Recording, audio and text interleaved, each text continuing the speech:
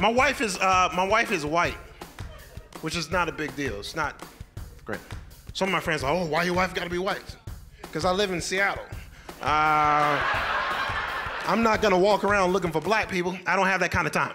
So, wife is white.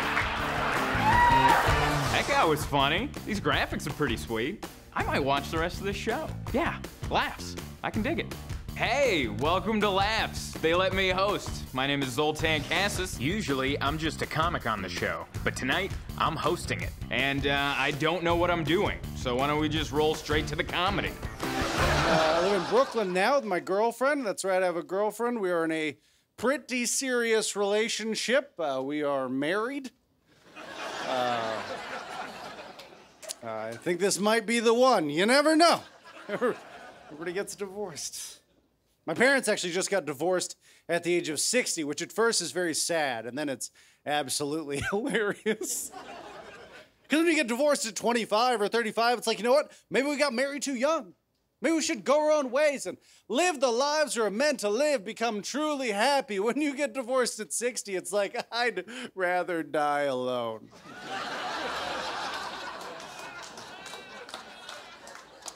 Thanks, but no thanks.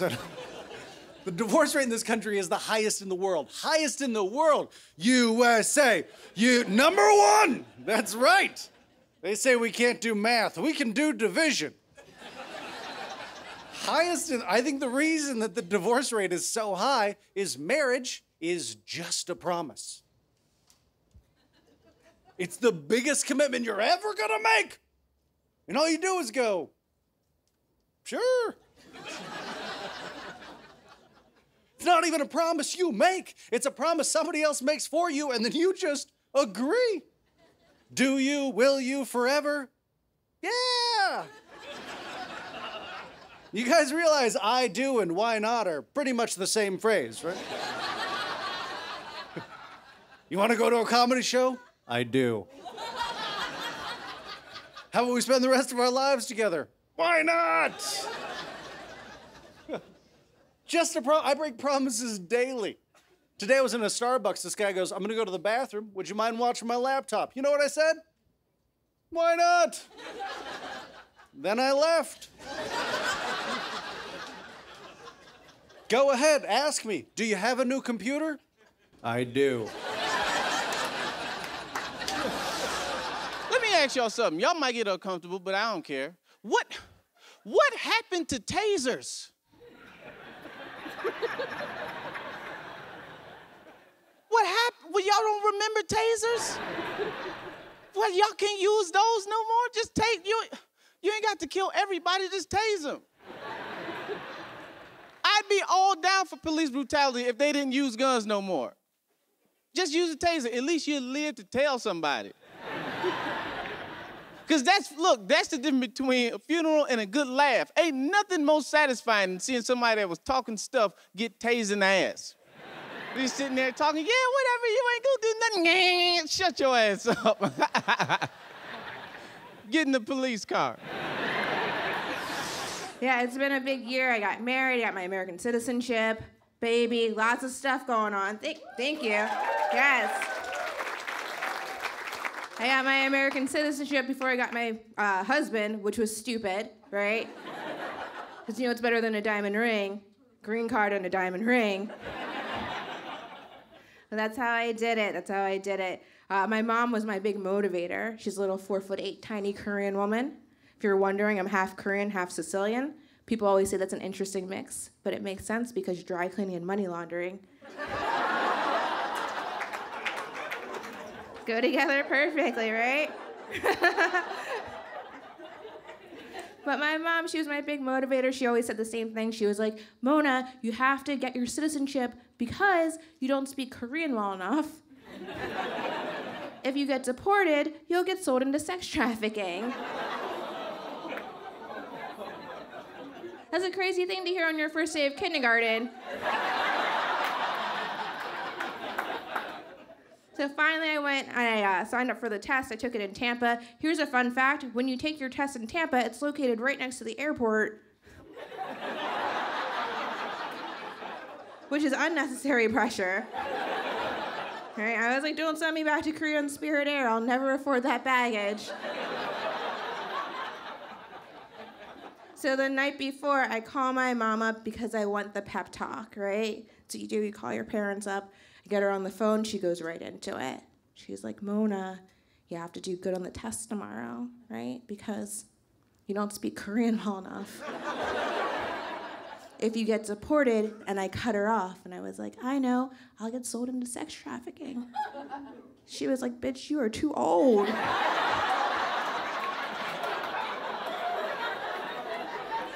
Hey, if you're enjoying the show, tell us about it on Twitter. We like hearing that stuff. We're very depressed people. But if you didn't like the show, why don't you keep that to yourself, all right? Stop spreading so much negativity. One little test for you all here tonight to see where you're at in your state in life. There's a difference between, like, if you really broke versus just being like, when's that direct deposit gonna clear? If you care about what day you get paid on, you're broke. Do you understand what I'm saying? And some of you are like, well, what do you mean what day you get paid on? And those people have too much money. And you should see where they parked and follow them with a ski mask. Because it's ante up time right now.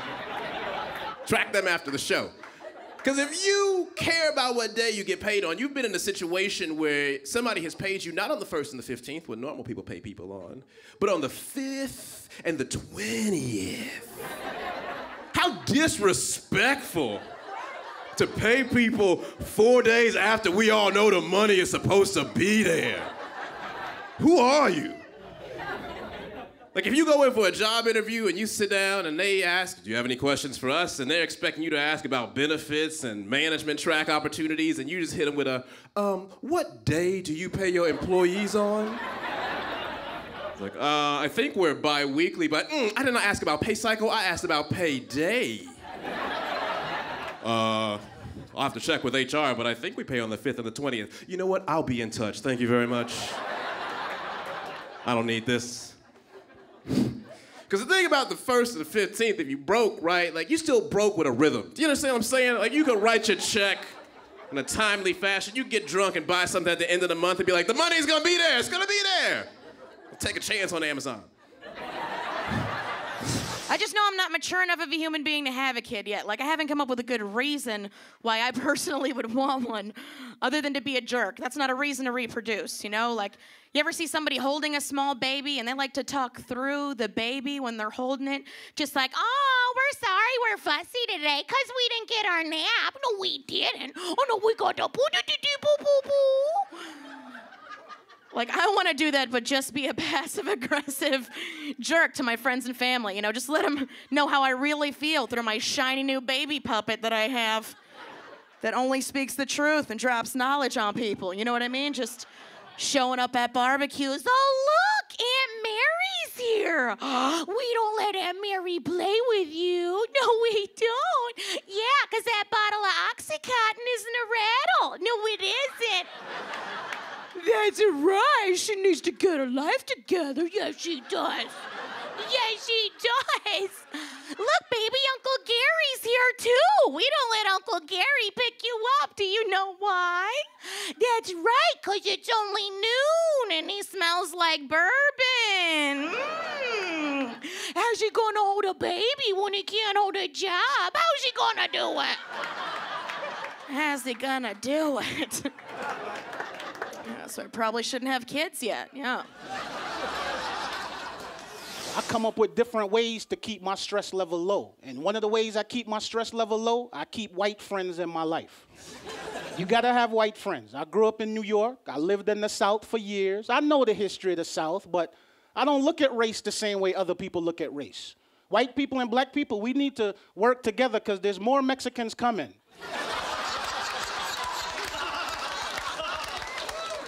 And it's up to us to hold the fort down, and we need to work on our relationship and become better friends, is what I'm saying. You sit at home and watch TV, and they always telling you about the hole in the ozone, and I'm like, what about the one in the fence? Who's on that project? Fix the hole in the fence first. What a great joke. We'll be back with more comics on Laughs right after this quick commercial break. Nailed it. Is this the camera? Can we do that again? There's gonna be more comics right after this.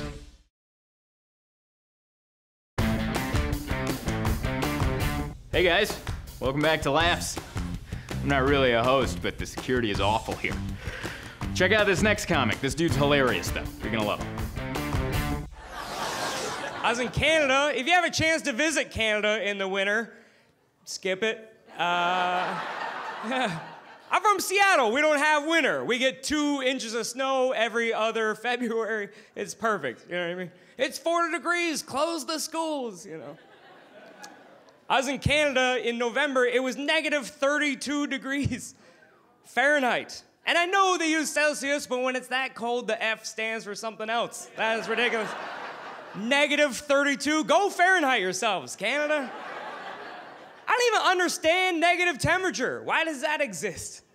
Do you know how cold that is? Negative 32. That means the guy who invented temperature never thought that would happen. That's how cold that is.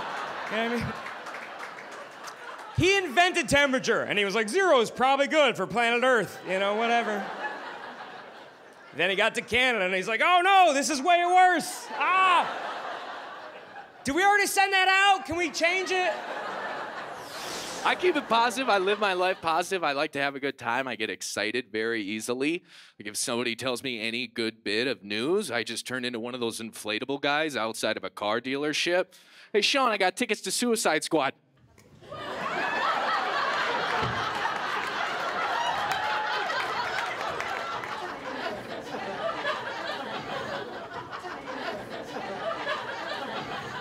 Telling you though, these student loans is killing me. I think my girlfriend and I, we're like the poor couple right now. We're like a super poor, but it's cool. We're gonna survive. We're gonna survive because I don't know if you know this, but the poor kids always survive and the rich kids die. I'm telling you. Any horror movie, poor kids live, rich kids die. Because the rich kids always think that scary sound is some of the nice crap in their house. Right? Like, what was that? Oh, that was just the chocolate fountain. Yeah, but wait, what was that? Oh, that's just the Tesla charging. Okay, but what was that? Oh, that was just my room full of gold coins. A duck just dove in there. But the poor kids, they know what the 2 things in their house sound like, right? What was that? Well, it wasn't the fridge or the toaster. Let's get the hell out of here.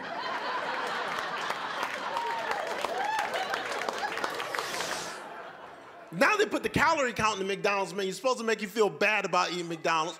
Personally, I like to put the calorie count in the McDonald's menu because now I know when I'm getting banged for my buck, right?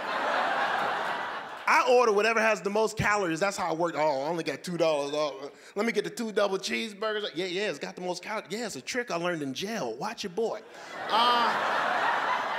Let me get the 2 double cheeseburgers. Oh, do you want a fish sandwich? Oh, get that fish sandwich out of it. Who is ordering seafood at McDonald's? Man, get that fish sandwich. Who goes to McDonald's for fish? You ever been sitting at home? So, I can go for some fish. Oh, McDonald's got fish sandwich on the dollar menu, so go get some seafood. No.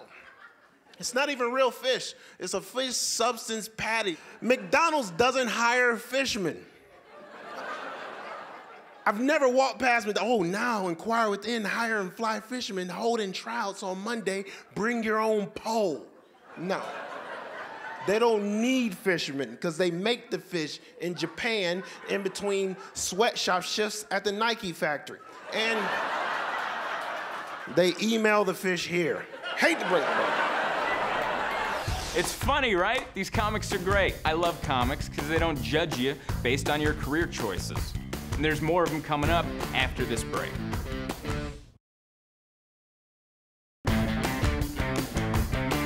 Welcome back to Laughs Comics Choice. I'm Zoltan, I'm a comedian, and I get to choose the comedians that get to be on this episode. It makes sense to somebody, not me. But anyway, let's go to this next lady. She's hilarious. Here's Larrabee. Y'all are awesome. I know I don't look like a comedian. I know I look like some rich guy's third wife. I don't have a lot to show for my life yet, but there is the one cool thing that's been happening to me lately, and it's something that my mom tried to warn me about for years. We used to play this fun game in our family. It was hours of fun. It was called Help Me Find the Whisker. Has anybody played this? Play this when you get ready to go out, yeah? I'll break it down for you. It's usually somebody doing this, right? You've got the tweezers. You're both looking for like an 8-inch long jet black hair. Looks like it came off a Rottweiler. Took 15 minutes to grow. Doesn't match the texture of hair anywhere else in your entire body. You know what I'm talking about. You go through an entire day of work, you get in your car, you look in the rearview mirror, the sunlight hits you, and you're like, oh, all my friends. Oh, nobody? Nobody saw this?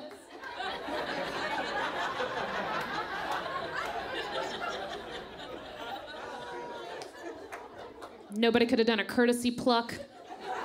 Nothing. Couldn't help me out. I used to laugh at my mom, and I was like, you're disgusting. And she's like, oh, you laugh now, honey. It's going to happen to you one day. And I was like, no, it's not. And then I think it was, what was it, Monday? I was getting ready, and I was plucking my nipple whiskers, and...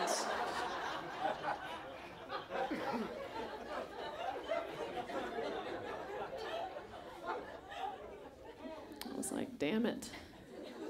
That were bitch was right.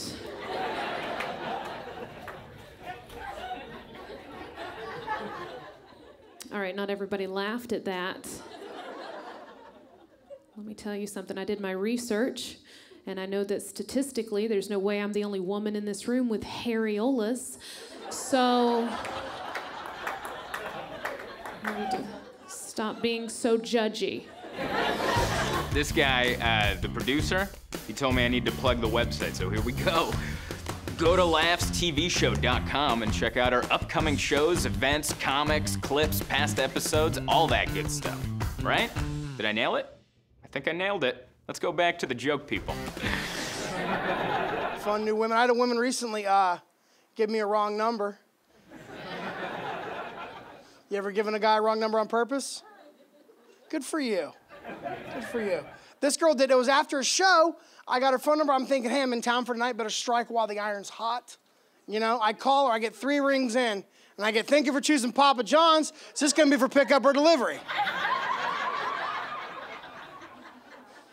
And before I ordered,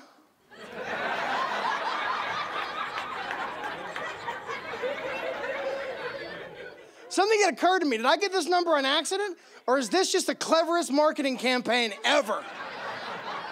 Because I bought a pizza.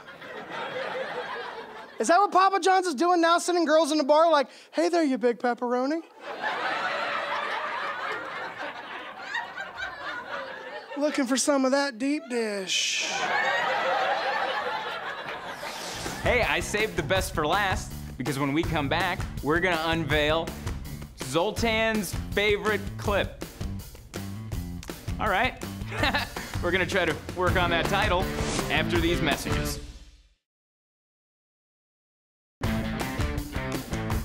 Hey, welcome back to Laughs Comics Choice. I'm Zoltan, if you haven't gotten that so far. This is our final clip, and I chose it. And I bestow upon to you this. Man, I love my cell phone. Like, I absolutely love it. I love getting text messages from a wrong number. You know what I mean? Like, where you get a text and you're like, what? I got a text that simply said, why aren't you in school today?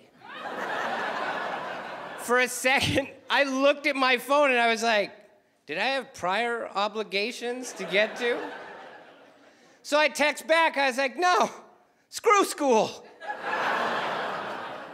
Then I get a text back that says, as your big sister, who is a sophomore in high school, it is important that you take your academic career as an 8th grader seriously. So I just wrote back, I'm like, you know what? I'm just gonna stay home and do LSD and paint. Thinking that she would get it. I get a next text message I get simply says, I'm gonna tell the pastor.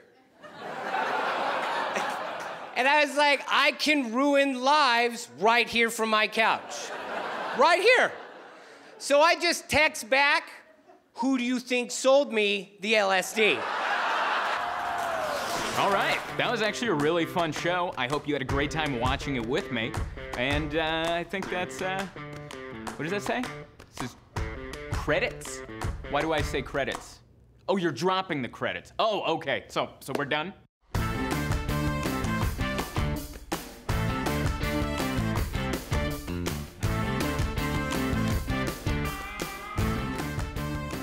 All right. So I just go home now? We're done? Everything's... Yep. We're done.